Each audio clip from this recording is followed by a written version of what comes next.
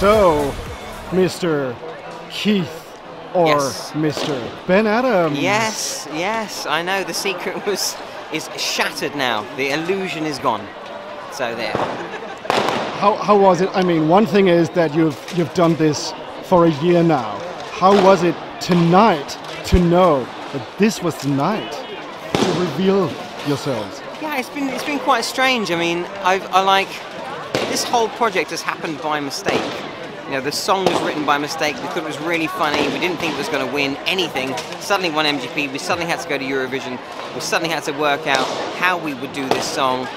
Like, the whole thing has been super odd, but like the most amazing experience that I didn't know I wanted ever.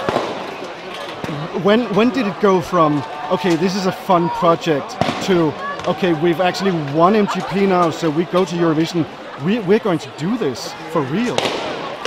I still don't think, we've been drunk most of the time. Like everything, it's just been like one mad coincidence after another. So I don't think there's ever been a time that we were ever like, okay, yeah, let's take this seriously, let's do it. Basically, we were just like, let's have as much fun with this and see how far we can take it. And we took it pretty far. We, you know, obviously, this is Gaute, this is Jim, sorry, Jim. Yeah. Yeah, in case you didn't see the video. But yeah, we were just saying, like, I don't even remember what the question was, but I'm just talking about how strange this project's been, and like how I think a lot of people think it was like some massive masterminded project where we're like, oh, let's do this. It hasn't. We've just come up with a problem. Like, all right, so you got this song called "Give That Wolf a Banana." Yeah. Who's going to sing it? No one wants to do a song called "Give That Wolf a Banana." Yeah. We basically made a song that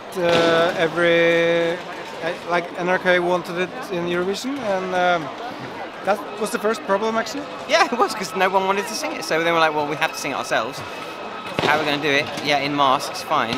But then, why? Why does the song? Like, then we have to go like, all right, well, what? We must be space wolves, are we? And then okay, we're like, yeah, be space wolves. Brilliant, we're from space. Cool. Well, why did you come to Norway? I don't know. We just made up anything, and that's where we are now, performing in Trondheim Spectrum as the former winners of MGP.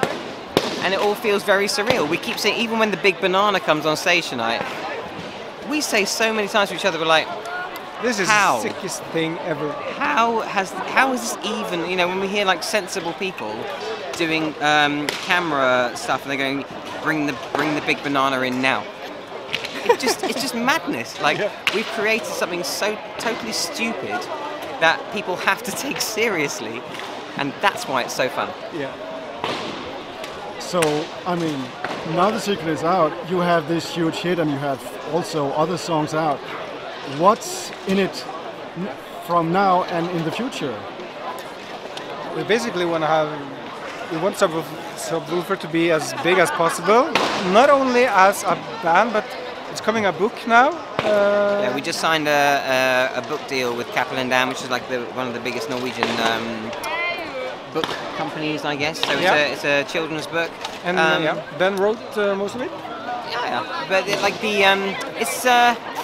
I think the nice thing about this project, and like even when you see people dress up, you know, I think we saw like, I don't know, 80 different Subwoolfer members in the audience tonight. So we go and do all sorts of different cosplay events and conventions, and it's like kind of a project that it's not just about music anymore. It's just it's kind of taken its own life, which is kind of fun.